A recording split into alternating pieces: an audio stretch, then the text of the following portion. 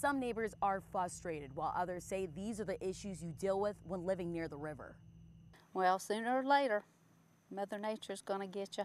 This is what's left over from Tropical Storm Nicole, flooding all throughout the Sportsman's Harbor neighborhood. Neighbor Suzanne Carroll describes what her backyard looked like after the storm.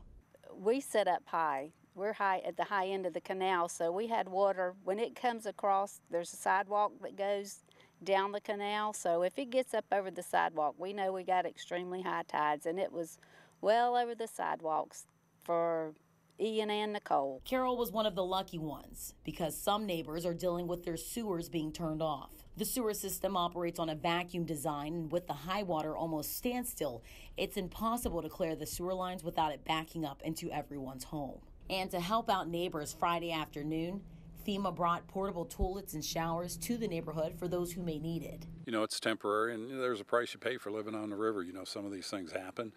You want to mitigate as much as you can with things like the FEMA trailer.